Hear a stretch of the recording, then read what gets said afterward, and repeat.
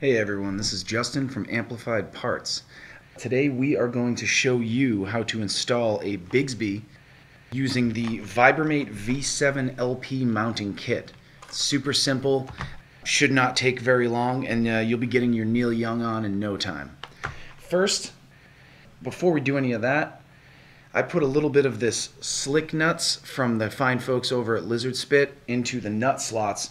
That'll help with some tuning stability when you have the Bigsby installed. You know, 'cause you're throwing a vibrato on this thing, and you know it's just best to have a little bit more lubrication in the nut so you can cut down any friction. So, like I said before, we already removed the strings. So the next step is to remove the tailpiece studs, and the original strap button.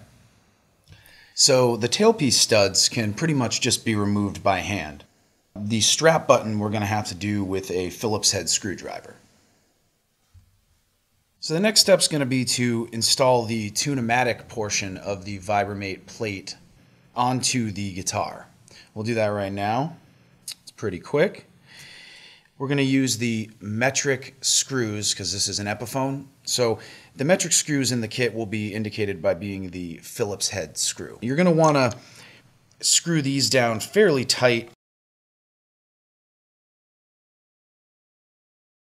Next thing we're going to do is install the tailpiece portion of the Vibramate plate onto the Bigsby itself. Now it will go on with 4 screws. They're the smaller screws in your kit. They're going to be definitely the shorter screws than the main mounting screws. That little guy there. And what you're going to do is you're going to face the felt portion of the Vibramate plate towards the guitar for obvious reasons. I mean, you don't want it to scratch up your guitar when you're installing this. So we'll put these screws in. These go in pretty easily, and you know, you don't want to over wrench them like crazy. I'm a wrencher myself, so if I'm watching it, then maybe you should too. Okay, so the next step is going to be to install the entire Bigsby assembly on your guitar. It's pretty quick. It's just a 3-screw attachment. We'll get started on that right now. You're going to use the slightly bigger screw, which are just the standard mounting screws that come with this, for the front 2.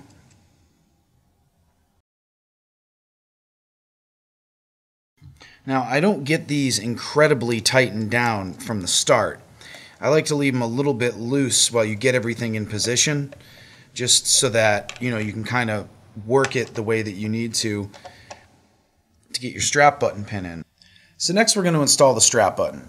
Basically, you're just going to screw it in.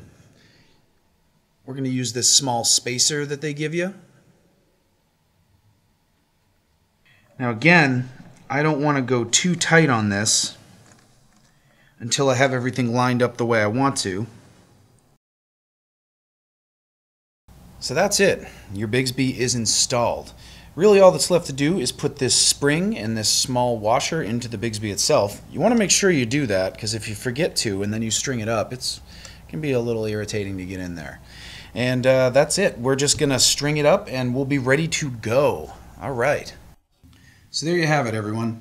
Guitar's all strung up. We use these Fender nickel-plated steel strings on the guitar. This guitar has humbuckers, so I like to use nickel-plated steel. We also have these available in a pure nickel, which if I were doing a single-coil guitar like a Fender Strat, that's what I'd be using. Everything's on there, good to go, and the best part is you can take it right back off if you don't like it. There's no permanent drill holes or anything like that. It's awesome. You'll see links below the video you're watching right now for just about everything we use today, or you can go to our website at www.amplifiedparts.com and check everything out there. Be sure to subscribe to our YouTube channel and check back next week when we have another video up. We should be doing these just about weekly. Thanks for watching.